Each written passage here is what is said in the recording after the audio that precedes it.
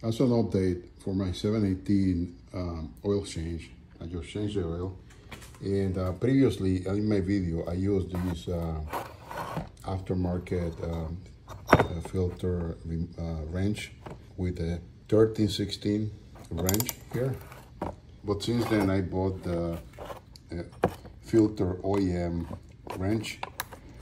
This is the part number here.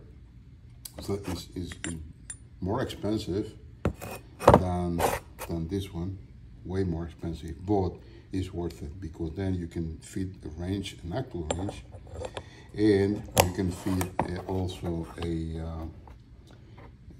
torque wrench, and this is easier to insert and remove, right? So I just wanted to give you this update. I'm not going to use this anymore.